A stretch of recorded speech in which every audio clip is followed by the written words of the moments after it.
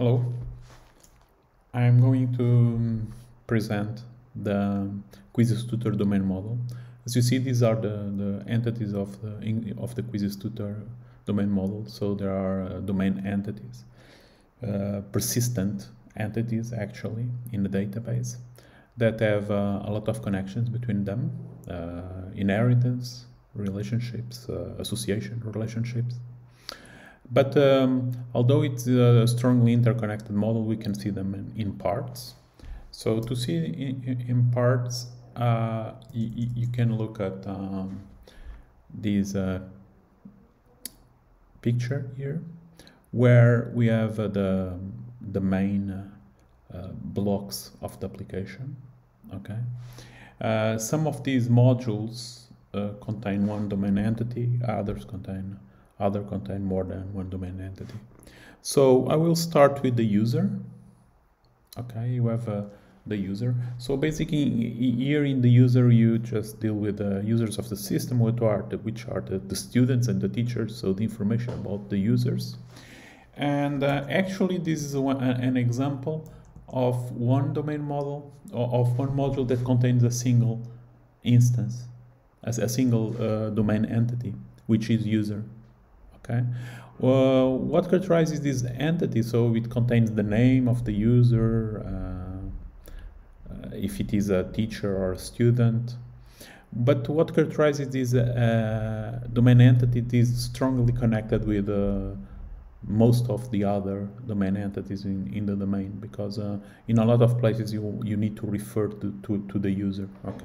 So when a student answers a quiz, we need to know what was the user, what is the user that answered the quiz, and so on. Then another concept that we have is the concept of question.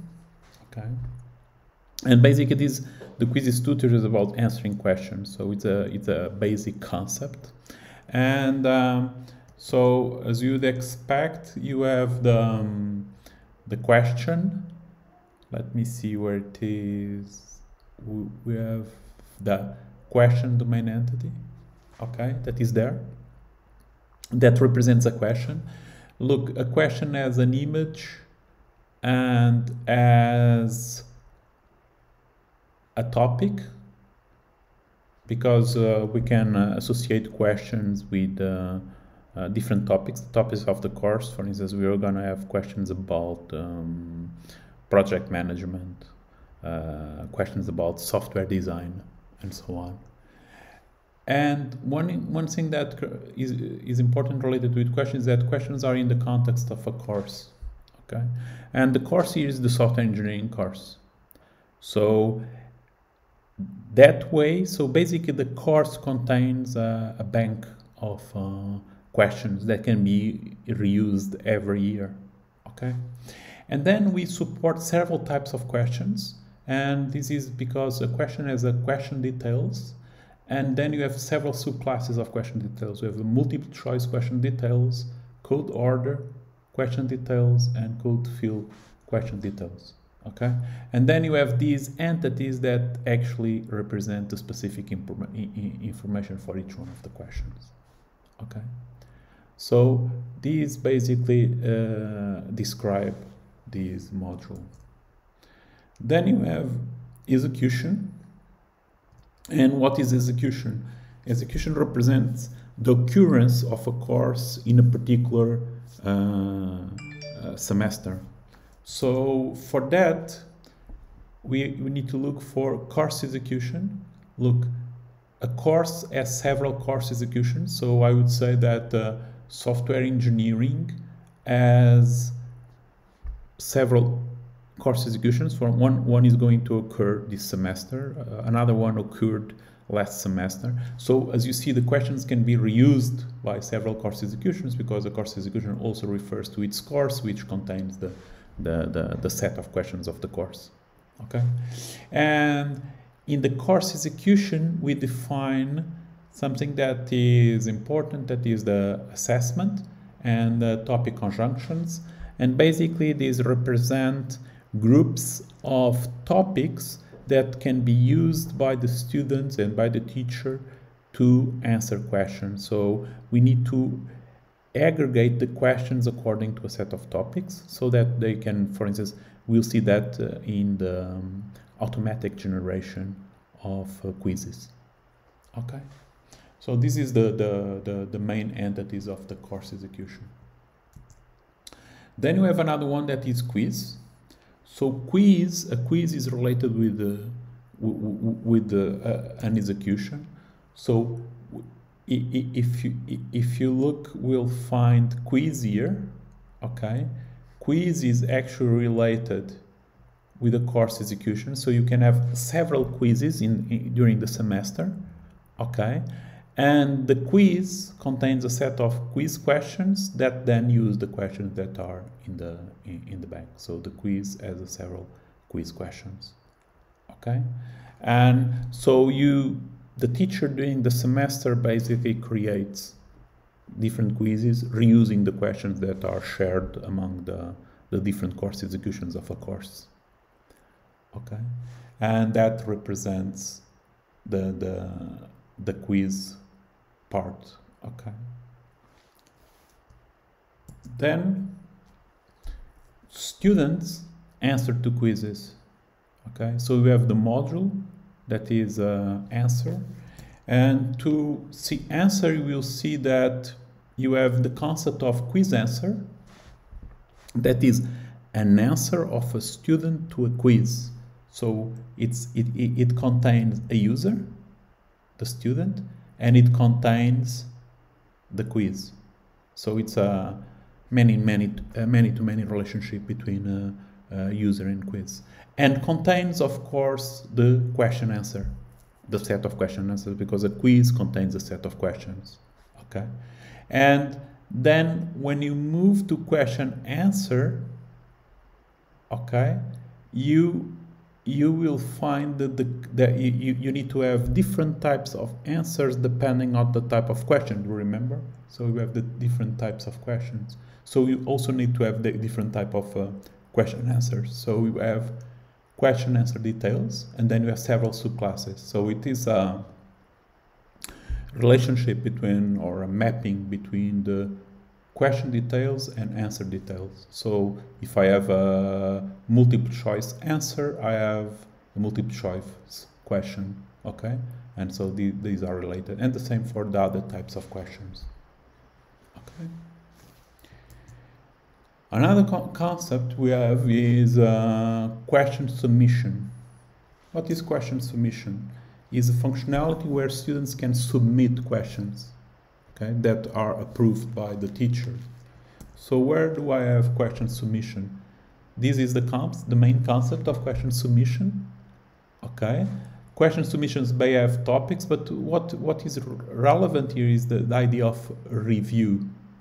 What is the review?